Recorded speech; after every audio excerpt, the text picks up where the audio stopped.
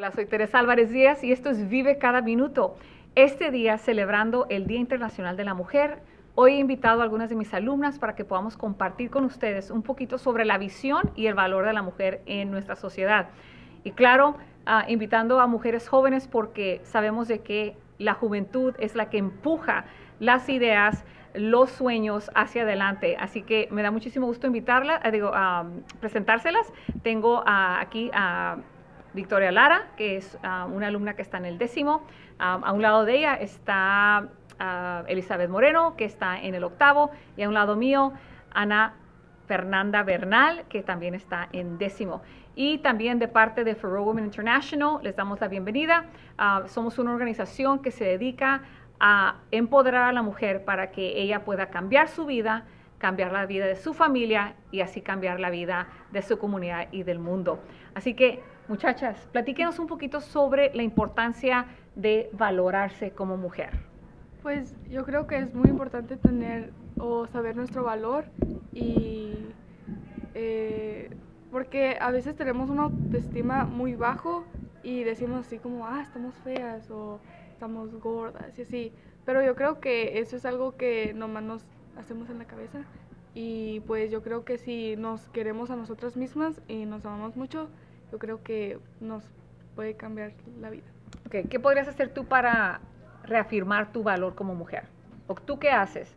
¿Qué hace Ana Fernanda para reafirmar su valor? Pues yo lo que hago es mirarme al espejo y todos los días decir, no, tú eres alguien que no hay, o sea, soy única y me amo como soy.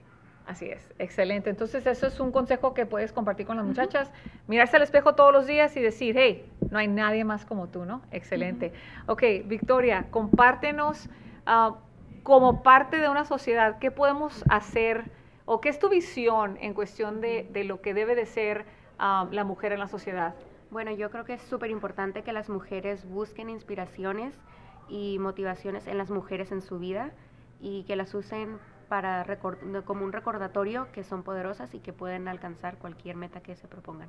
¿Tú tienes alguna persona a la cual tú miras como un ejemplo a seguir? Sí, personalmente para mí es mi tía, es una mujer que me motiva mucho.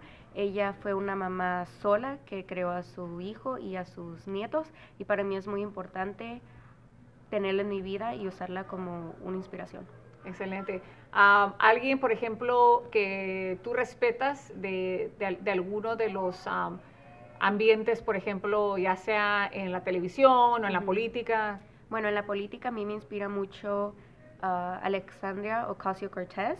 Ella es miembro de Congreso para el estado de Nueva York y para mí es una motivación gigante ver a una mujer de raíces de Puerto Rico y de etnicidades diferentes, verla en una posición de poder y yo creo que es un buen lugar de hallar motivación en las políticas.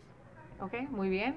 Elizabeth, platícanos sobre tu visión como la más joven de este grupo, tu visión para ti como una mujer en la sociedad.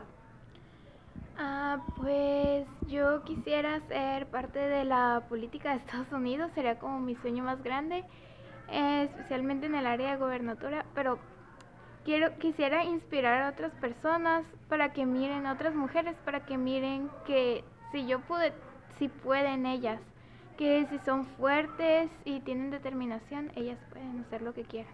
Así es, entonces animar a otras mujeres cuando escuchamos sus sueños, en vez de decir, no, estás volando muy alto, decir definitivamente veo el potencial y puedo ver cómo tú también puedes lograr tus sueños. Entonces, aquí estamos como mujeres que no solamente deseamos alcanzar nuestros sueños, pero también deseamos ver a otras mujeres alcanzar los de ellas. Por eso estoy muy orgullosa de saber todo lo que ustedes quieren hacer. Yo sé que a ti te interesa hacer grupos de mujeres para apoyo cuando han sido parte de una relación, ya sea de abuso, ¿verdad? O de abuso de diferentes tipos. Y eso me llena de mucha esperanza porque sé que tenemos a personas que van a estar al pendientes de no solamente dar amor, sino también educar a las generaciones que están por venir. Gracias por su atención. Como siempre, los animo a que eleven su frecuencia para que vivan. Theresa Alvarez-Diaz aquí, esperando verlos pronto. Bendiciones. No se les olvide suscribirse a nuestro canal y nos vemos la próxima semana. Adiós.